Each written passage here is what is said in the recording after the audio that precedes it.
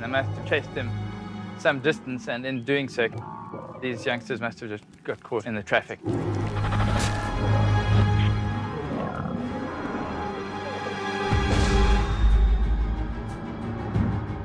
A large herd of buffalo will go search out cubs that are hidden in bushes and throw them around, stomp them. They will try and gore it with their horns, but pushing down with the bus to squash it. And that's how they actually killed it.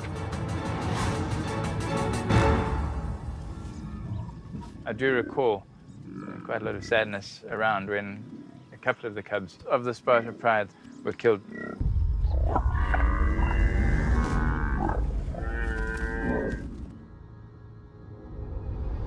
Some of the Sparta lions were killed.